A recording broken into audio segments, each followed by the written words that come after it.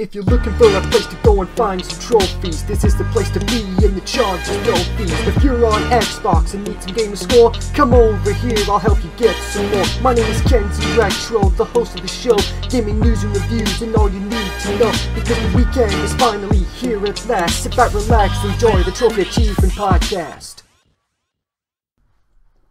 Despite not doing my podcast for the last couple of months because of my personal issues, and I've been on hiatus, I'm back, and it's been a tough old road. So I'm just gonna get a couple of things out of the way first, because I'm pretty sure I did Games with Gold for February. The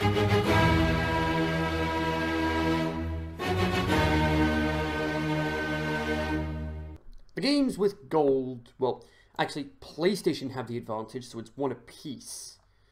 They go first. They've got Call of Duty they have Call of Duty Modern Warfare Remastered and The Witness. And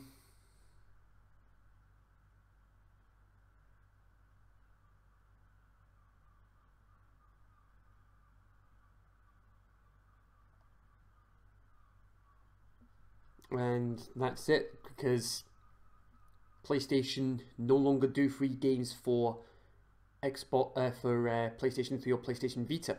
So a lot more pressure on their shoulders.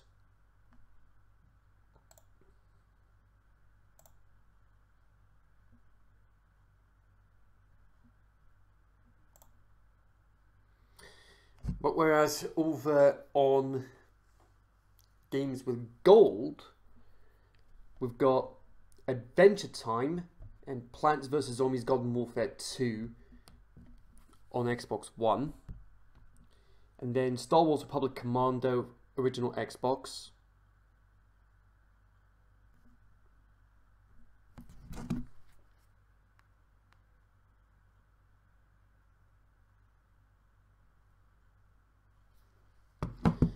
An original Xbox game. And then Metal Gear Rising: Revengeance, which I've played parts of, and my word, it's so good! Rules of Nature!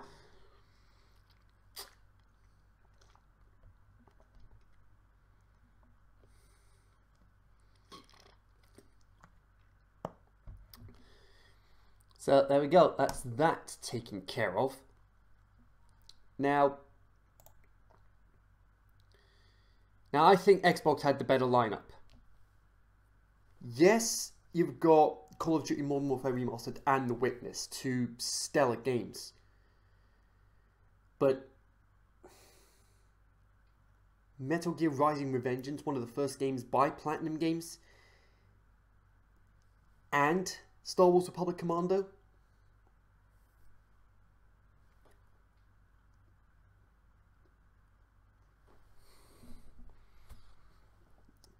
So yeah, based on that, Xbox takes March, which means who's going to take April? We'll find out towards the end of the show. Anyway, hello my fellow Latter-day Saints, Kenzie Retro here. Welcome back to the Trophy Achievement Podcast, Season 2, your one-stop shop for all the latest gaming news, gaming rumors, and of course, those sweet points and trophies. No points and trophies this week. We were going to do Assassin's Creed 3, but that is not going to be happening because the achievements won't be out for Assassin's Creed 3 Remastered until tomorrow. We do have a lot of juicy news apart from that.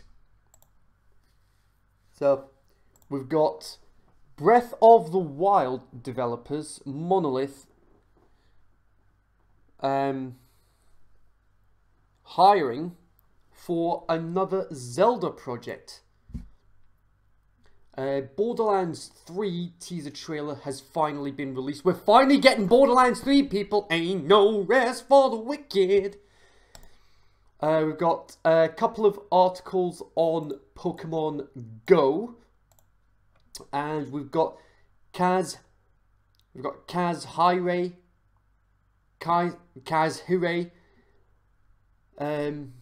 retiring from Sony. And we also had the news of Reggie Fils-Aimé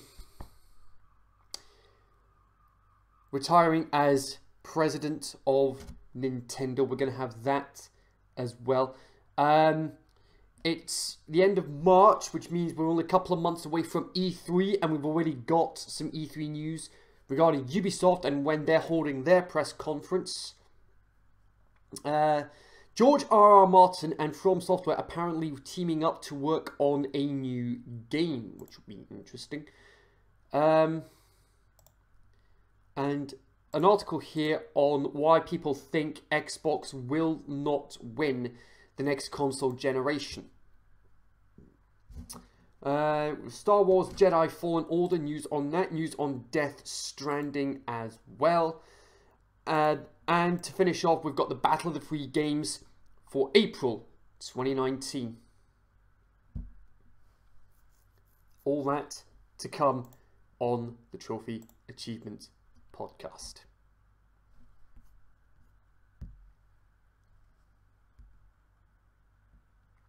And before we get into the news, I want to send a big shout out, as always, to Boomerang Rentals. Packages start from as little as $3.99 a month. Sign up today, get a 21-day free trial, and you get 3 free game rentals. There are no late fees. And you can keep the games as long as you like, or keep them forever at a discounted price on the online store. Now, I've been using the service for just over 2 years now, and my word, the savings are astronomical. BoomerangRentals.co.uk, the best place to rent your games. Let's all laugh at an industry that never learns anything, tee-hee-hee. Ah, that little jingle. That means only one thing, ladies and gentlemen. It is time for our gaming screw-up of the week. And oh my word, shock and surprise to absolutely nobody, it's Electronic Arts once again! Why am I not surprised? What did they screw up this week? Ha ha ha. Oh boy. Now, let's have a look.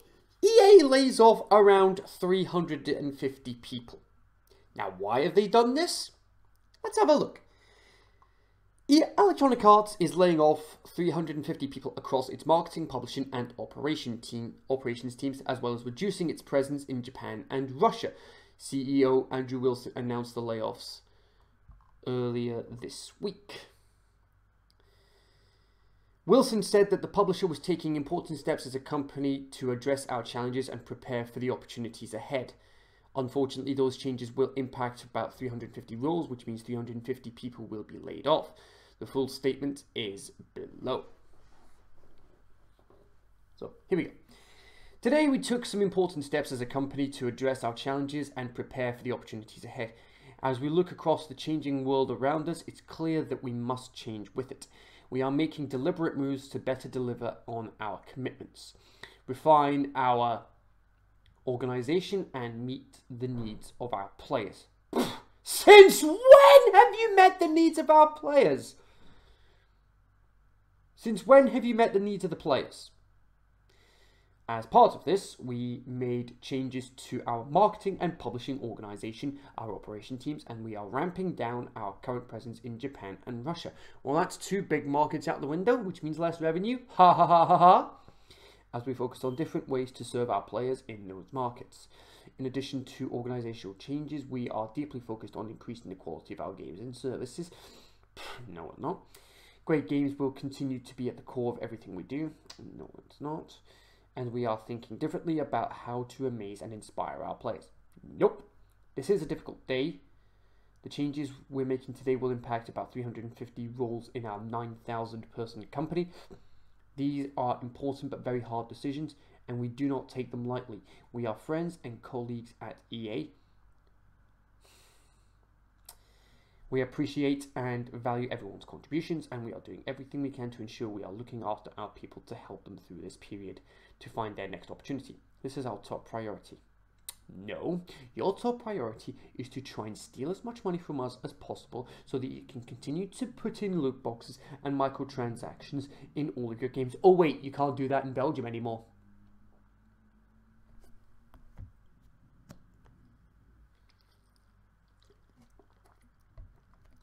Earlier this year, Activision Blizzard let go of hundreds of employees, AreaNet laid off an unknown number of people, and Telltale closed its doors for good in November. It's an unpleasant, uncertain time.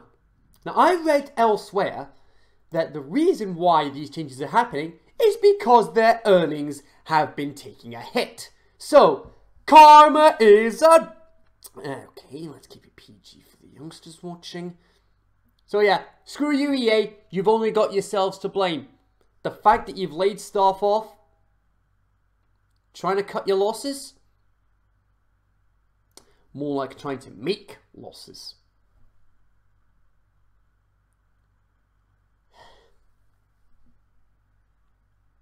Everything in that statement is nothing but... Okay, Kenzie. Keep it PG, damn it! Okay. So, yeah. Screw you, EA. Karma is...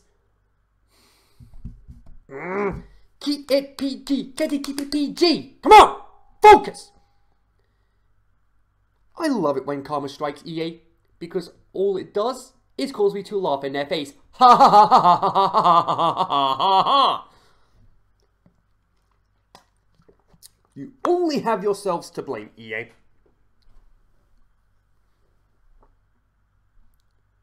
Anyway, on to the main portion of the program. So here we go.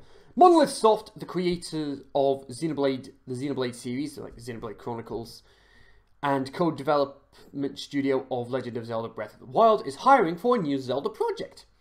On a Zelda-themed recruitment page, as spotted by Japanese Nintendo, Monolith says it's looking for technical artists, programmers, planners, designers, and a project manager. No hint is given as to what the Zelda project would be, simply asking for staff who can help create new surprises and emotions. Monolith previously contributed to Zelda Skyward Sword, helping with artistic and graphical elements. However, its work on Breath of the Wild centered on level design for the open world, particularly with regard to topography.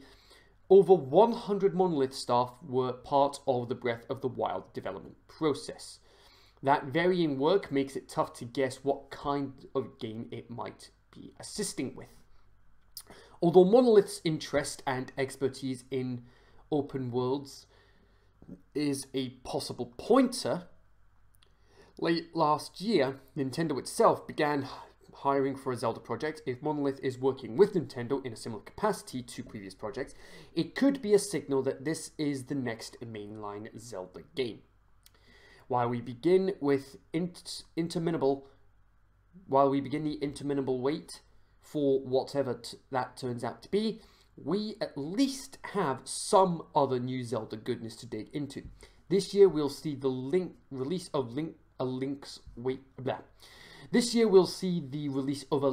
Awakening remake, the Cadence of Hyrule, a crossover between the Zelda series and Crypt of the Necrodancer, which stands as the first ever indie-developed Zelda game. There's also the ongoing rumours as to a Legend of Zelda mobile game, but we've had no official word on that. Very interesting. Now, I'm gonna have a Switch by the end of the year, folks. I'm gonna have a Switch by the end of the year, which means I can play Kirby, I can play Zelda, I can play Mario, I can play Super Smash Brothers! And of course I can play Kirby. Hi! The cutest taunt ever!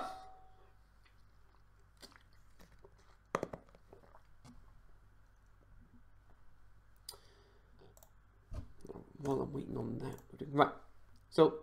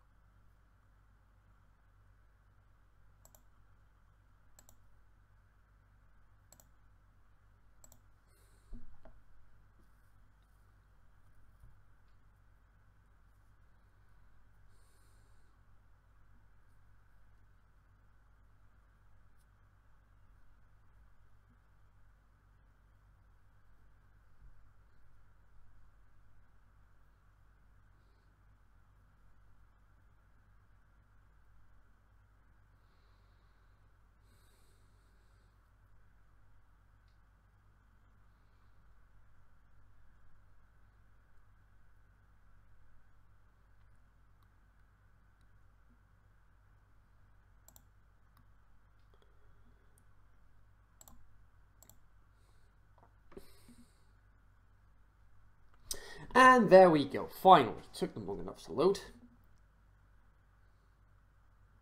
So, Borderlands 3 teaser trailer has been released. So, here we go.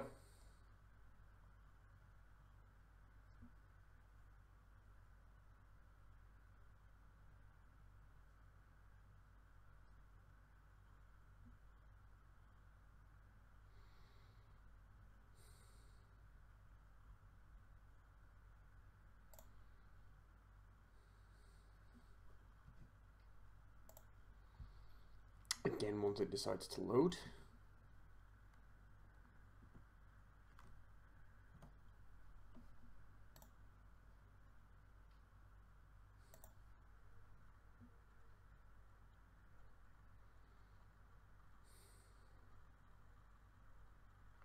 Okay, so while we're waiting on the video to load, eventually, after numerous teasers, Gearbox Software has seemingly announced a new Borderlands game is coming to PAX East and released a short teaser trailer for it. While the video, which you can see once it eventually loads, doesn't outright state it is for Borderlands 3 specifically, it certainly looks to be an entirely new entry in the loot-based shooter series. The teaser, which is titled Mask of Mayhem, takes the viewer through a kind of diorama in which characters and familiar looking enemies are posed in a way that builds intrigue around what the game could be about. It also teases some of the hijinks players will get into.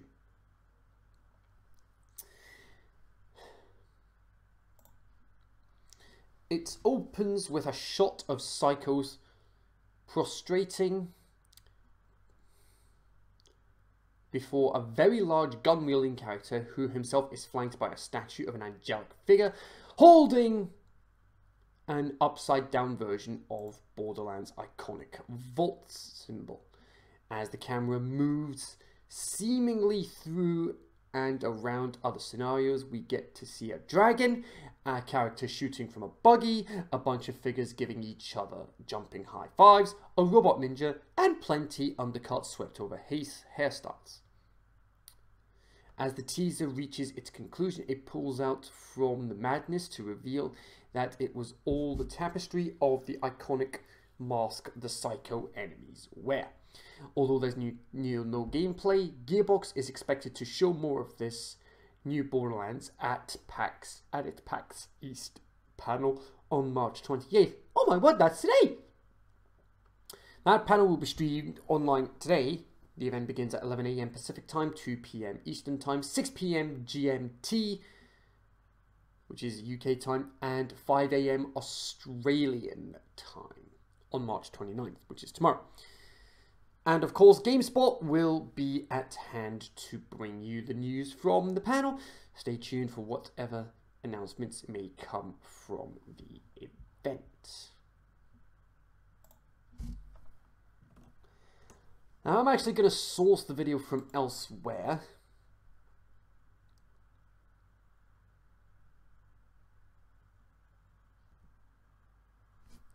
So, here we go.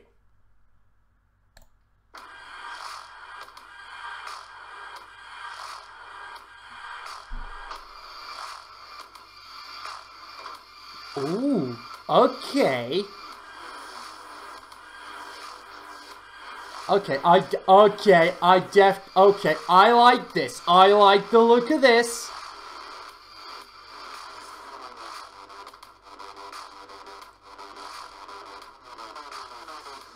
I definitely like the look of this.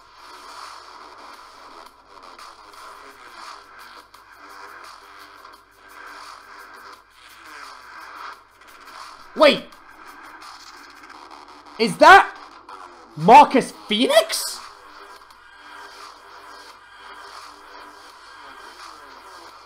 Did I just see Marcus Phoenix in a Borderlands game?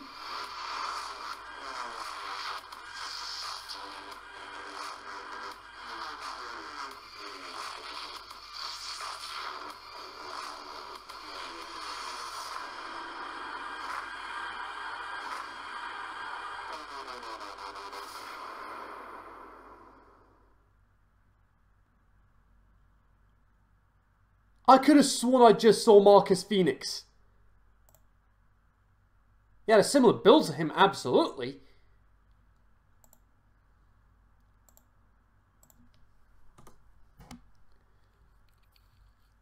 But my word, that looks good.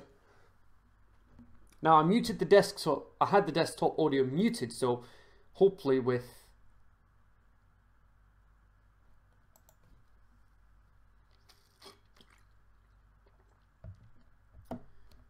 how loud my laptop was, my microphone should have been able to pick that up without much trouble.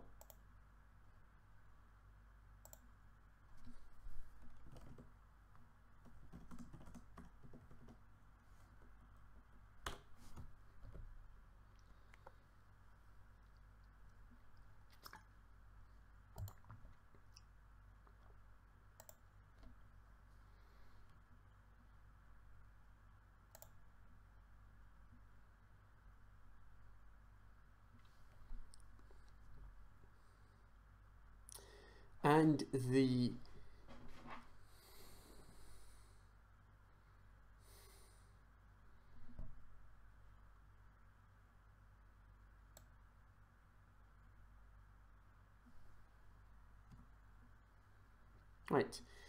next couple of articles are regarding Pokemon Go.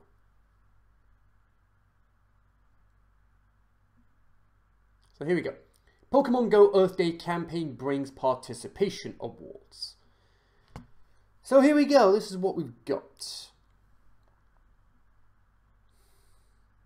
Niantic is hosting its second annual Earth Day campaign, partnering with Playmob and 15 NGOs to host cleanup events.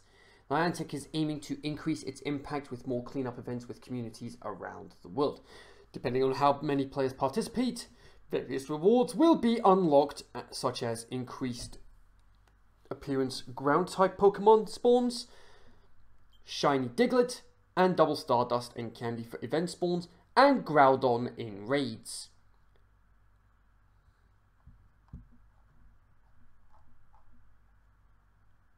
Short, sweet, and to the point.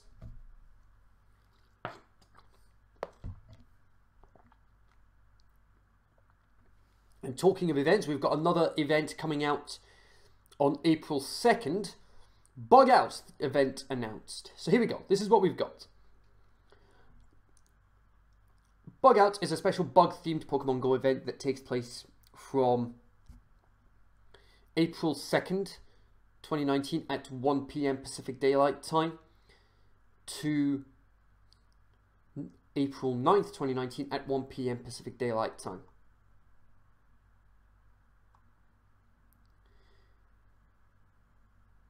During the event, the bug-type Pokemon will appear more frequently in the wild, incense will last twice as long, and more Pokemon will appear when using incense.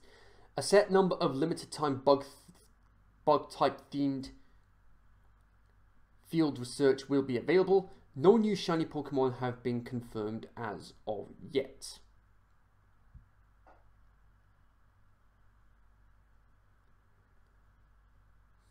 Interesting.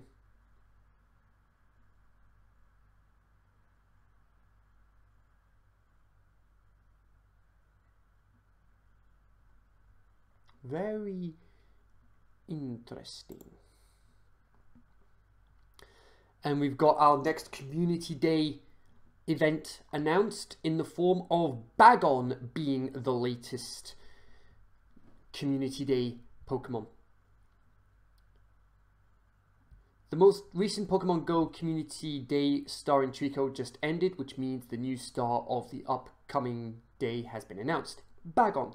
The Rockhead Pokemon will be spawning in abundance on Saturday, April 13th from 3 PM until 6 PM in your local time zone. Just like any other Community Day, lures placed during this time will also last for 3 hours. Catch XP will also be tripled, unless you have a Lucky Hit, which means it will be multiplied by 6. Salamence is a pretty good attacker and is second best next to Dragonite on a list of non-legendary Dragon-type attackers by GamePress. Bag-ons are also pretty tough to come by, so if you need to stack your team of some more dragon types, make sure you mark your calendars for April 13th. We likely won't be seeing a dragon legendary in raids for a while after Dialga leaves, with the exception of the potential return of Latios to match his sister's last return in February. Reshiram and Zekrom are from the 5th generation, but it's never too early to start stacking some dragons on your team. Every dragon I catch is another step closer to getting my dragon badge.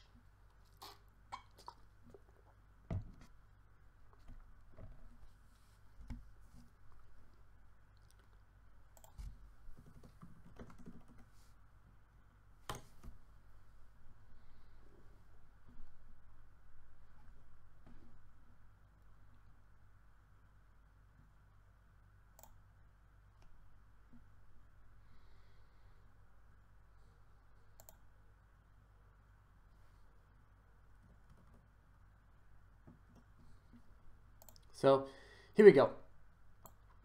Two major pieces of news as far as people retiring are concerned. Here we go. Kaz Hirai to retire from Sony. Sony Corporation Chairman Kazuo Kaz Hirai, the former head of the company's PlayStation business, is retiring. Hirai will step down as chairman on June 18th, bringing his 35-year career at Sony to a close. In a statement, Sony said Hirai will continue to provide counsel as requested by Sony's management team, acting as senior advisor for the company.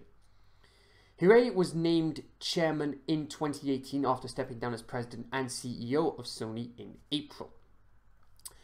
Since passing the baton of CEO to Yoshida-san last April, as chairman of Sony, I've had the opportunity to both ensure a smooth transition and provide support to Sony's management. Hirai said in a statement, "I am confident that everyone at Sony is fully aligned under Yoshida-san's strong leadership and are ready to build an even brighter future for Sony. As such, I have decided to depart from Sony, which has been a part of my life for the past 35 years. I would like to extend my warmest gratitude to all our employees and stakeholders who have supported me throughout this journey." Hirai, who's 58, joined CBS/Sony Inc., later Sony Music Entertainment Japan, in 1984, where he worked in the marketing of international music in Japan. He joined Sony Computer Entertainment America, the PlayStation division, in 1995, and 4 years later was appointed President and Chief Operating Officer of Sony Computer Entertainment America. In 2006, he took over Sony's video game business worldwide. He later became President of the Networked Products and Services Group at Sony Corporation, and in 2011 assumed responsibility for all of Sony's consumer electronics products and services and its global software, sales, and marketing and design platforms. Well, 35 years in the business, a very well-earned retirement. And now, I will admit this next one did have me a little teary-eyed. But nevertheless, this is Reggie Fils-Aimé saying goodbye to his fans.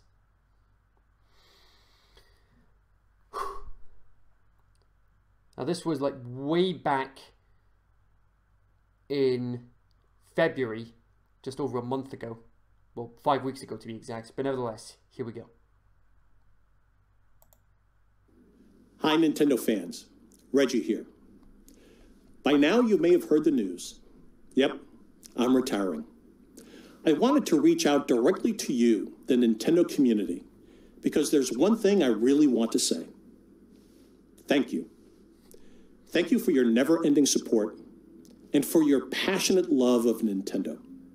And personally, for giving me a Mushroom Kingdom full of incredible memories that I will never forget. Ever. From the first time I saw the nickname Reginator, I realized that Nintendo fans share a unique sense of community, a bond that goes beyond just the love of video games. For these past 15 years, I've been honored to be included as part of your family.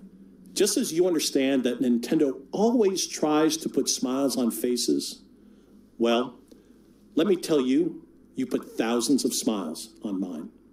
As I head off in a couple of months to spend more time with my wife, my family, and my friends, I'm handing over the controller to Doug Bowser. In April, Doug will become the new president of Nintendo of America. Doug is a passionate and powerful leader, and a guy who, in his youth, probably spent too much time in front of a Donkey Kong arcade machine. Inside Nintendo, people already know him as a driving force, and you'll come to see that too. And I ask you, with a name like Bowser, who better to hold the keys to the Nintendo castle? Exactly. Doug has a strong relationship with Mr. Furukawa and all the teams at NCL and NOE. So I know that together, our teams will continue to surprise and delight. You know me as a gamer, so you can probably understand how incredible it's been to work at Nintendo, one of the signature experiences of my life. I leave in good health and good spirits, and believe me, my body is still ready. In April, I'll be dropping the title that's meant so much to me, President of Nintendo of America. But I'll retain one that means even more, Nintendo fan. From the bottom of my heart, thanks again for everything. You are the best.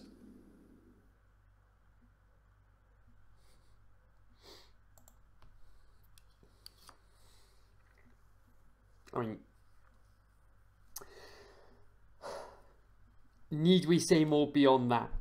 Doug Bowser? That is just brilliant.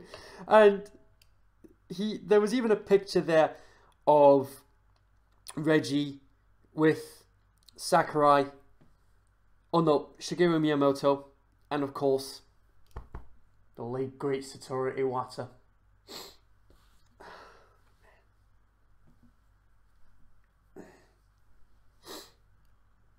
I mean, wow, that is beautiful. Body's still ready. To me, his body's always ready. From Nintendo to Ubisoft, and Ubisoft's E3 2019 press briefing has been slated for June 10th. So it looks like we've got a date for Ubisoft's press conference. Question is, what's going to happen with everybody else? I mean, minus Sony, because that's huge, the fact that they're not going to be at E3 this year. Anyway, Nintendo will hold its annual E3 press briefing on Monday, June 10th, the publisher announced on Wednesday on Twitter. This year's show will begin at 1 PM Pacific Daylight Time, which is Ubisoft's usual time slot, which will be 9 PM over here in the UK. Ubisoft has not yet announced a venue for its E3 2019 showcase, but the company has held its press conference at the Orpheum Theatre in downtown Los Angeles for the past few years. So I wouldn't be too surprised if they were still there this year. There are a few known quantities in Ubisoft's upcoming slate, and that could make the publisher's E3 press conference an exciting show with a number of surprises. Ubisoft said last year that it would give the Assassin's Creed franchise a break in 2019, which leaves a big hole in the company's fall release schedule. Skull and Bones, the open-world pirate game from Ubisoft Singapore, may fill that gap. It seems safe to expect lots of details on the project at this year's E3. The only other announced Ubisoft game that will not have been released by E3 2019 is, of course, Beyond Good and Evil 2. We haven't seen much of the long gestating project since the announcement at E3 2018 of a content creation partnership with Hit Record, the sequel to the cult classic from 2003. It's a prequel though. They announced it as a prequel. cult classic from 2003, does not yet have a release window. Another far-off project is the Avatar video game that's in development at Massive Entertainment, the Ubisoft studio that just released Tom Clancy's The Division 2. And there continue to be rumours and leaks swirling around the possibility of a third Watch Dogs game. One thing we do know about Ubisoft's future is that the company is planning to release 3 to 4 AAA games in its 2019-2020 fiscal year, which ends March 31st, 2020. Let the speculation begin! Now, if they do release a third Watch Dogs game, I'm definitely going to play it, don't get me wrong. So here we go.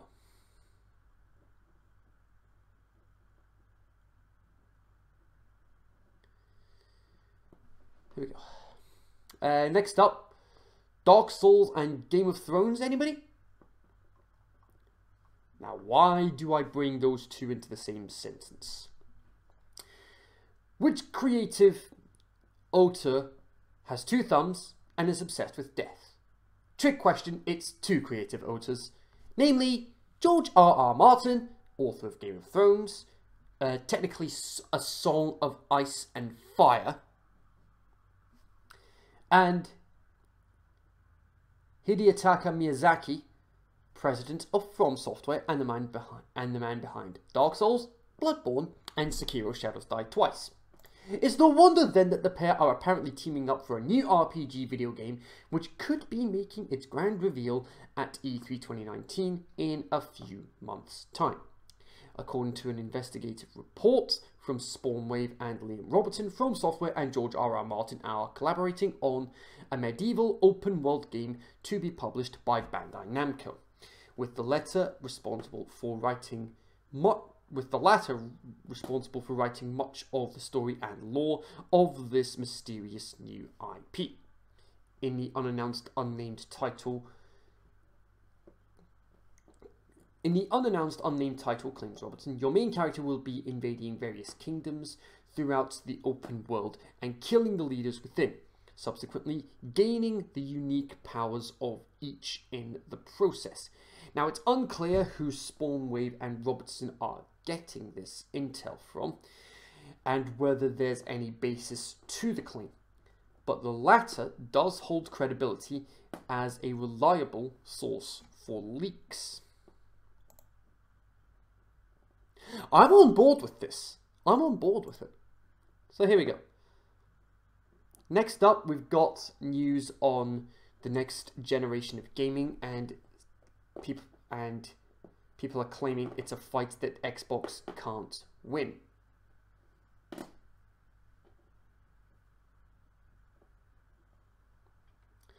A reader considers Microsoft's options for the next generation of consoles and how they might fare against both Google and Sony. Has Microsoft already conceded the next generation console race in favor of broadening their audience? Although I don't believe Microsoft are necessarily resigned to losing, I certainly think they are fully prepared for that scenario. Xbox has altered the metrics for a while now, avoiding hardware sales figures in favor of active users. Therefore, I can't help but think Microsoft's strategy derives more from circumstance than by design. If the roles were reversed and Xbox was on top this generation, would they be so eager to get Xbox onto multiple devices? I suggest their situation has at least hastened their plans. The counter to this theory is the threat Google Stadia now poses, which Microsoft obviously saw coming and gives validations to their shift in focus. Whether live streaming is a viable alternative to playing natively on a console is another debate, with too many questions unanswered at this stage until the service is out in the wild, contending with various internet speeds, not to mention pricing. Only then will we discover how much of a threat Google pose. It's the future, no doubt, but is the gaming industry equipped and ready? more importantly, are the gamers? I'm not so sure. There's too many variables to consider. Microsoft, meanwhile, whilst keen to promote xCloud, will continue to provide consoles for the foreseeable future. It's clear getting Xbox onto as many devices as possible is the long-term plan. It could be argued that their latest philosophy is an admission they can't compete directly with Sony in the console space alone. When you consider the respective wealth of each company, it's almost absurd to suggest Xbox can't compete. Whatever their real motivation, it's at least interesting to see both Microsoft and Sony differentiate themselves in their respective plans. Not all Xbox fans are going to be pleased by their aspirations for growth, however, which some will complain dilutes the brand. From a personal perspective, somebody playing the same game on another platform is of no consequence, though it undoubtedly diminishes the need to purchase a console when there's alternatives available. Microsoft are perfectly fine with this situation as long as you're invested into their ecosystem. I don't think they care whether it's Xbox, PC or other formats. It's the other formats aspect which has raised some eyebrows though. With Switch recently touted and, dare I say, almost inevitable. Whilst I don't envisage a scenario remotely like the start of this generation, it seems obvious Sony's more traditional stance will again reap its rewards. It was a major factor back in 2013 and I'm sure it will be in 2020. Sony are in the enviable position of being able to continue where they left off, with not a great deal to improve upon. The hardware will be more capable, of course, along with a successor to PlayStation VR, but in terms of games, aside from a strong multiplayer offering, they've most bases covered. In my view, this generation of consoles was a significant one to lose.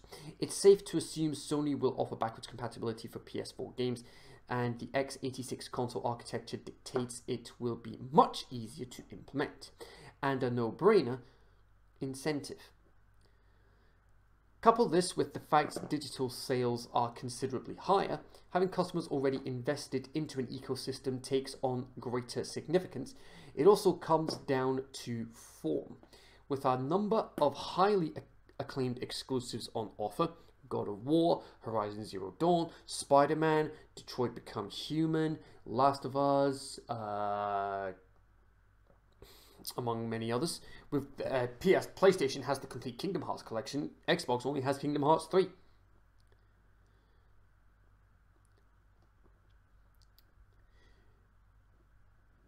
You have a fan base which is going to be extremely difficult to budge. So, yeah, we'll leave it at that. That is very interesting, though. The fact that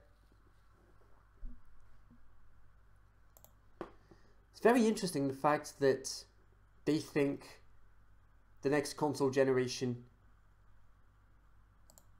is going to be one that Xbox lose. Which, like I say, I think that's very interesting that they've made that prediction. But hey ho, who knows? We'll wait and see what happens.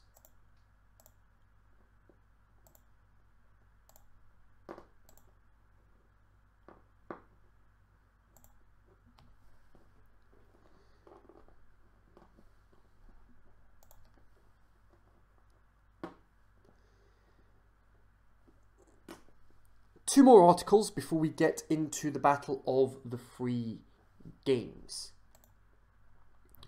Right, so we've got news on Death Stranding. The waters are still murky is the subheading. What is Death Stranding about? Even after a deeper dive showcase at E3 2018, it's almost impossible to say. Broadly sci-fi featuring elements of trippy horror, the first game from Metal Gear Solid creator Hideo Kojima's new studio looks set to meld the technical future trappings of the Metal Gear series with his own mind-bending Silent Hill horror too.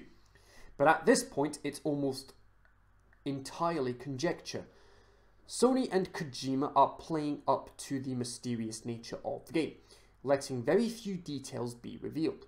As the game from Kojima Studios, there's a lot riding on its success, and the PR campaign to drum up interest is already creating a fever pitch of anticipation. After his well-publicized departure from Konami, Kojima announced Death Stranding at Sony E3 2016 presentation and made something of a massive impression. That entrance though, oh my word, that was so cool.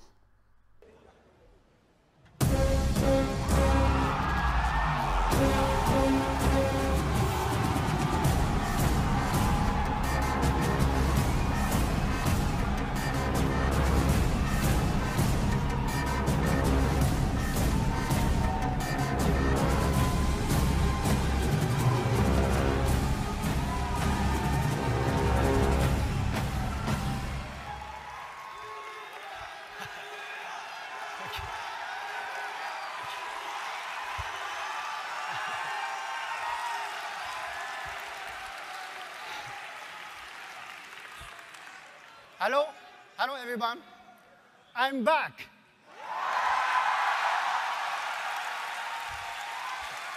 Thank you. While entering the gaming planet tries to piece together the breadcrumb trail to find out what exactly we're all waiting for, let this article guide you through everything there is to know about Death Stranding so far. Right. Tokyo Game Show. So there's no release date. There's no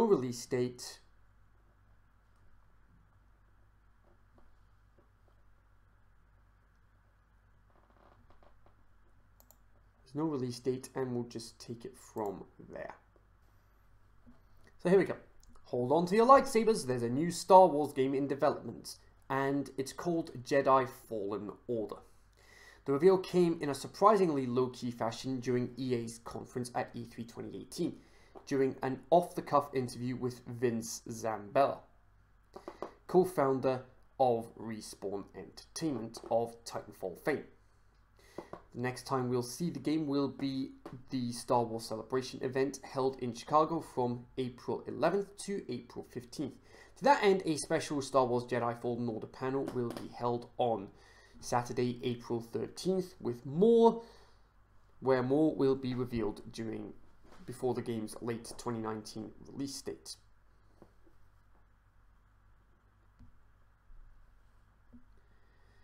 While fans of the Galactic franchise have seen official tie-ins in the form of Star Wars Battlefront 1 and 2, both of which were very disappointing, the new entry seems to be taking a different tack, possibly focusing on a single-player experience more in line with 2008's The Force Unleashed. And make sure you stick to it being single-player! But we all have the concrete news and wild speculations, yada yada yada. Oh boy.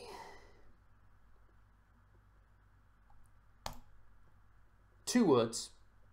Not interested! They have not learned from their previous mistakes. So, the reason I'm not interested is because I have other Star Wars games I would much rather be playing. Such as one of our free games for April 2019. It's the Battle of the Free Games, Xbox versus PlayStation, for April 2019.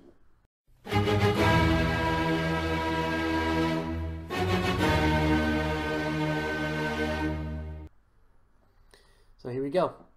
Since Xbox took March at the beginning of the show, it is time for them to start for April. And what games do they have on offer this month? Well, for next month. So anyway.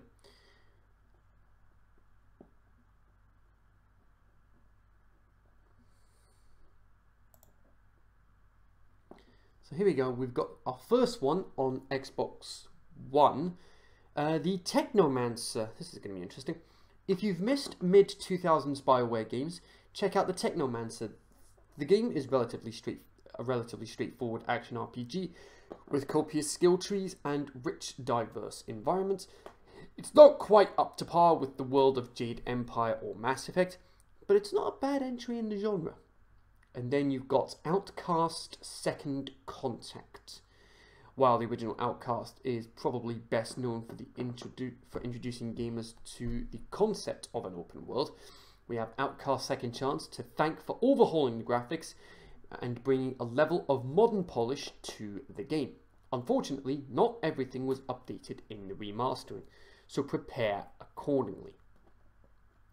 And now, on the 360 front, it's also available on. It's an original Xbox game, backwards compatible on 360, and it is now available on Xbox One as of April 1st. Not an April Fool's joke, by the way, folks. Star Wars Battlefront 2. Wait, hold up, hold up! Take your hands away from the keyboard and listen. This is not the Star Wars Battlefront 2 that was plagued by microtransactions. This is the real Battlefront 2. Galactic Conquest mode. Need I say more? One of the best split-screen multiplayer games since GoldenEye or Time Splitters. The original Pandemic Star Wars, no, the real Star Wars Battlefront 2 by Pandemic Studios was a masterpiece of its era. The game featured battles in both the prequel and original Star Wars trilogies, and added new heroes and ship combat. For a younger generation that missed the game its first go around, it's definitely worth downloading this month. And you've got Tom Clancy's Ghost Recon Advanced Warfighter 2. Wait a minute.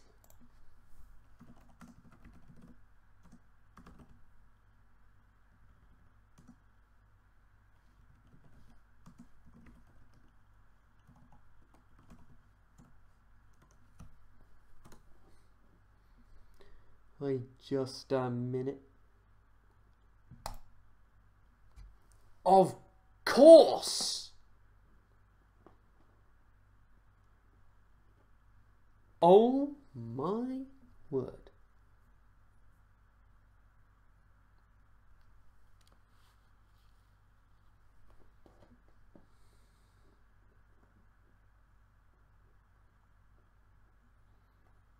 Oh my goodness me. One of the toughest achievements to get in video gaming history. World Champion. Climb to the top of the Universal Leaderboard. You've basically got to be #1 in the world. Wow. When it was released, Tom Clancy's Ghost Recon Advanced Warfighter 2, commonly referred to as GWAR 2, was the pinnacle of the tactical shooter genre. Suck it, Rainbow Six! The set pieces had the feel of modern day Call of Duty, and the multiplayer was some of the best of its time. A worthy replay. Hold on.